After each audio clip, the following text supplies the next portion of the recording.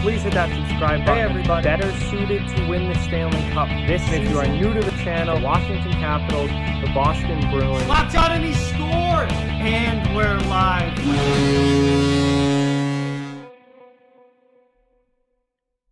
Hey everybody, so we have another pretty significant signing to talk about, and that is the Philadelphia Flyers signing Erik Gustafsson to a one-year, $3 million deal for next season. And this is not surprising. We knew that Philadelphia was going to be in the market for a defenseman after Matt Niskanen retired, surprisingly, and kind of left a hole on the back end there. So they signed Gustafsson to kind of be Niskanen's replacement. Although it's not a direct correlation. Gustafsson's a left shot defenseman. Niskanen was a right shot. Also, clearly, Erik Gustafsson is not the level of player that Matt Niskanen was, so it's not like it's a direct replacement. But Philadelphia needed to add a D-man, and they do with Gustafsson. And Gustafsson can play a lot of the same ways that Niskanen did, do a lot of the same things. He's got good offensive ability. He's a decent skater. He's got a good first pass, all attributes the same as Matt Niskanen. He can play on the power play, as could Matt Niskanen. And he's got some offensive ability to put up points. So, I think this is a really solid signing, obviously. Honestly, I thought Philadelphia could go out and make kind of a bigger move. Not necessarily Alex Pietrangelo big, but a bigger move and kind of make a bit of a splash by bringing in, a top 4 D-man. But they obviously decided that a depth guy like Gustafsson, who can play middle pair or bottom pair, was plenty.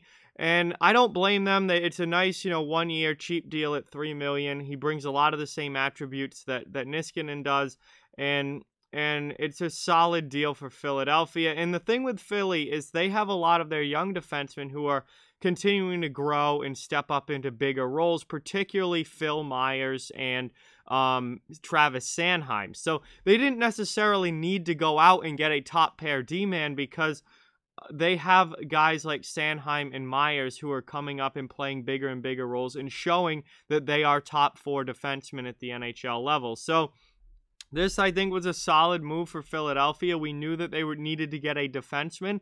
Rather than going big, they just make a solid, kind of depth move in Erik Gustafsson and bring him in. He played for Chicago. He played for Calgary last year after the trade deadline. And he's just a solid offensive-minded defenseman who can bring points from the back end and play kind of a solid role there offensively. So while it's not a direct replacement for a top pair D-man like Matt Niskanen, it does kind of replace a lot of what you lost when Niskanen retired. And it makes a lot of sense for the Philadelphia Flyers, especially on a one-year deal at only $3 million, and they have a lot of cap space, so that's not really an issue. It's a win-win. It's a win-win for Philadelphia.